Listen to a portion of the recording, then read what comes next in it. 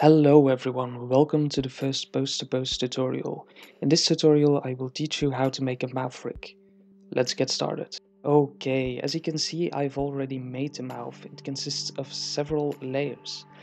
I've also already made the poses. I mainly used the position and path properties of the individual layers. As you can see, the top lip is mainly made with the path property. I put a keyframe on the very first frame of the composition, and for every pose another keyframe on the next frame. I did this for all the properties, making sure that there were no spaces in between the keyframes and that all the properties have the same amount of keyframes. To make a rig, select all the properties you want for your rig. Make sure the perspective poses option is disabled for now, and click the Create Slider Switch button. Give it a name, and Pose2Pose will automatically make 3 layers. The controller base, which we'll use to change the position and the scale of our controller. The slider head, which we'll use to actually control our rig. As you can see, I'm gonna go quickly to the second pose.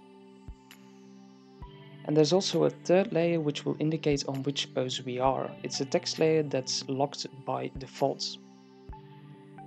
The slider head's position has a keyframe on the very first frame of the composition by default. If you don't like it, you can disable these options in the Preferences panel.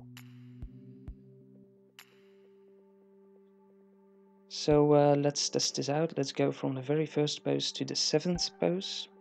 And as you can see, Pose2Pose makes it so that it interpolates between our chosen poses. Let's go to the second pose, so from the 1st to the 7th to the 2nd. And there we go, you're basically ready to create your own mouth rig. So now you can go from a pose to a pose, but what if you want to go from somewhere in between poses to somewhere in between poses?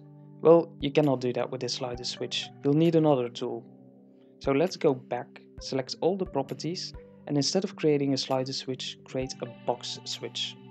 Give it a name, and Pose2Pose will create the 3 same layers, except the base layer is slightly different.